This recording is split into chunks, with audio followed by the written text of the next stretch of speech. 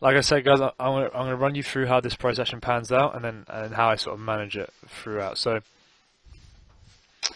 as you see here, we kind of gone offered over from 17s. We had someone clip down quite aggressively from 16s to 15s, and now 14s gone offered. Someone clipped down, we've gone offered 14s. Okay, so for me, like, my risk is really kind of now price action based. I'm just looking to try and maximize. I feel like I've got, a decent clip on now, and what I'm going to look to do is kind of look to attack through 10s. Now that I've got some sort of core position, it's kind of squeezed up.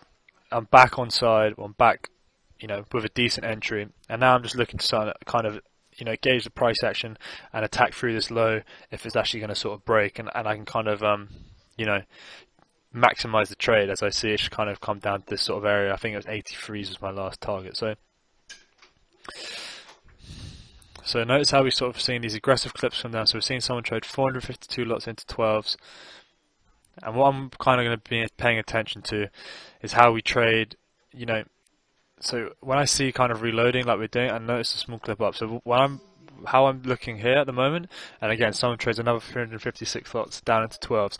What I want to be paying attention to, like once we trade back below here, 11s, is remembering. So is remembering how we churned here, right? So these 12s are really important for me now. Like these should kind of hold. If we kind of get a clip back into 12s and a reload. See, this is kind of like a telltale sign as to, this shouldn't really be happening. Like someone's just clipped down huge size into 12s and then 36 lots lift 12. Okay, so this is kind of one of the first red flags as to, that you need to keep your wrist tight.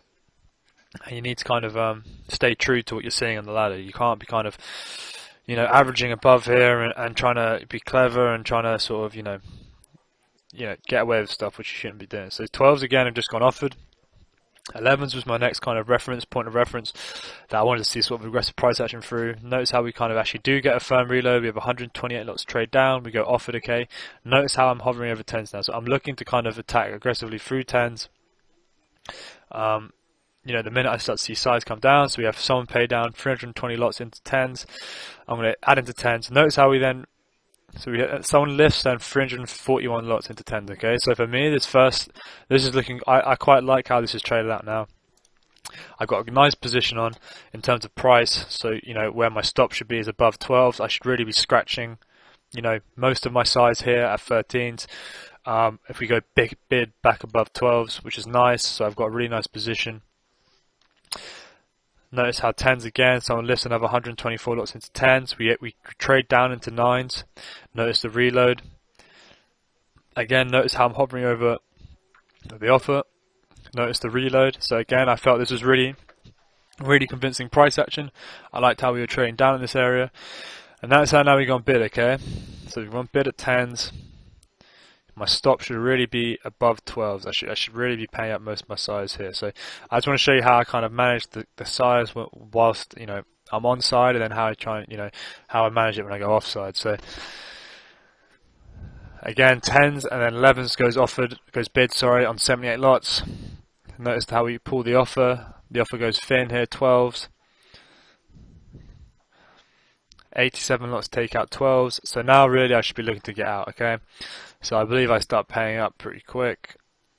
Notice the reload. So notice how the first test back to 12s, we have a nice reload. So again, this is kind of why it's so important to know where you sort of identify churn and pivots in the ladder, right? You know your higher time technicals and whatever. Now it's just trying to get the most pinpoint execution and tightest risk reward. So when 12s go offered again, I feel comfortable in the trade. I feel like this is exactly what I want to see. We've had a really nice big accumulation between this sort of 9s to 12s area. We had that kind of an aggressive initiative starting up from 16s, coming down. We had someone passively reloading 12s and then clip down. So for me, I feel like this is kind of nice compression down into lower prices. If it is going to go, it should kind of break with some conviction.